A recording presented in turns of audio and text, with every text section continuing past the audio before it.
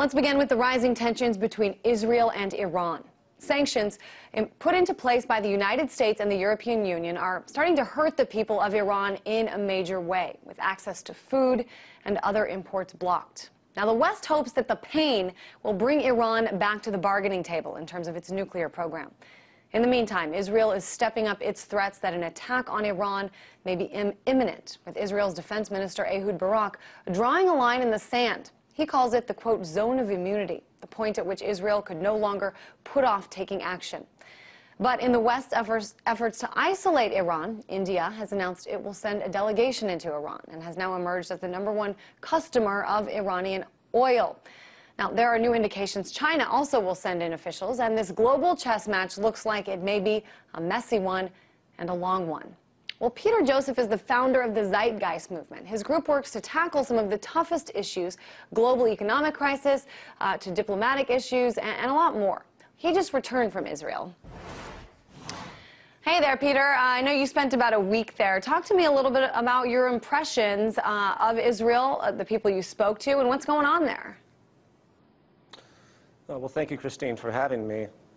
Israel is in a very complex state. On one side, you have a very intelligent public that is not representative of the state that's causing all of these general warlike interests in the occupation, the prisons of the West Bank and Gaza, and everything else that I'm sure we've talked at length to death about.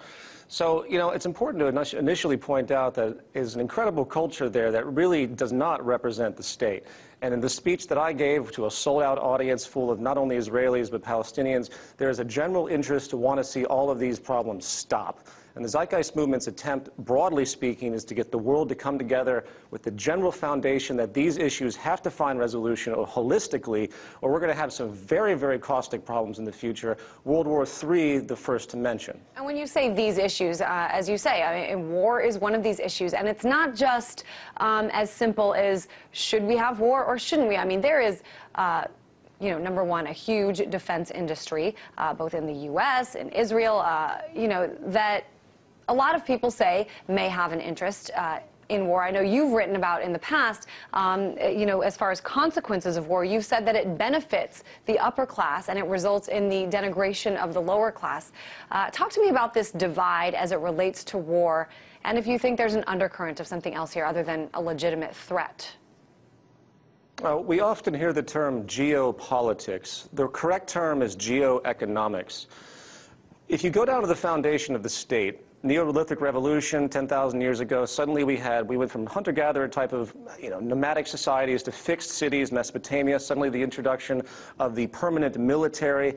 You ended up with this sort of corporate approach to economic management defined as the state, which invariably generates imbalance and conflict and the necessity to override the interests of other states. Very similar, by the way, to how our economic principles work across the world through the corporate enterprise and the free-for-all market, as I often refer to it. It's a competitive war-like system.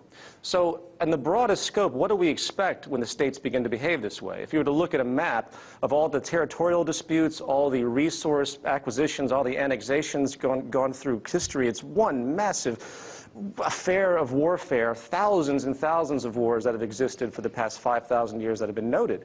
So the problem is much more underlying. We can talk about the specifics of the Israeli-Palestinian conflict. We can talk about the Chinese, Russia, and Iranian issue with respect to power development against U.S., Israel, Canadian, and Western interests, which is very terrifying, by the way, especially given the financial burden and collapse we're seeing across the world, which is always a characteristic of warfare on the horizon.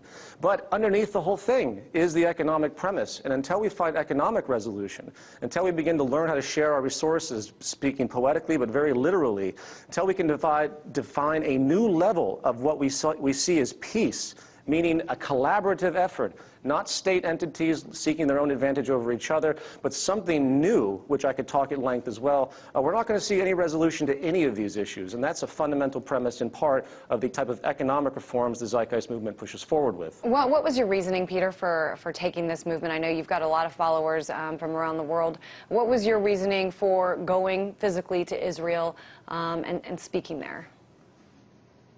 Well, because it is the hotbed of a great deal of tension in the world, it's seen as one of the most pivotal crises and positions of destabilization in the world, it was symbolic to go there and to speak on the issue of war. And the lecture that I gave was on the broad definition of the state, its evolution, as I mentioned in prior just a moment ago, and how we really can't resolve this issue. So I went there for symbolic reasons, but also, obviously, because of the growing tensions between these massive superpowers that are now dividing themselves, as I mentioned earlier, that can very easily trigger another world war, which is what terrifies all of us. So those are the few levels that and you've laid out some of these problems, and I think that they're, for anyone who sort of is following what's going on, keeping their hand on the pulse of sort of geopolitics, or as you say, geoeconomics, these issues are out there. But, are there solutions available? And I guess, or do you just think war is inevitable between Iran and the West?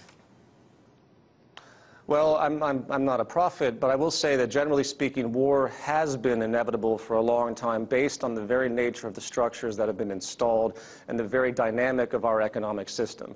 Are there solutions that can be had in the meantime? Yes, but I don't think they're going to come from speaking truth to power, as they say. I am in deep support of a large grassroots global movement that unifies humanity to step up against this rather sick distortion that has emerged throughout power across the board.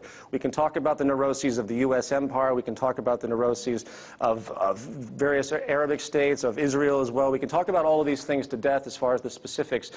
But at the very core of this comes a deep social change that's required, and it's going to take a grassroots movement to move this forward. I have little faith in the change coming from the state empires. Well, we understand that you'll be working on it in the meantime. Peter Joseph, founder of the Zeitgeist movement.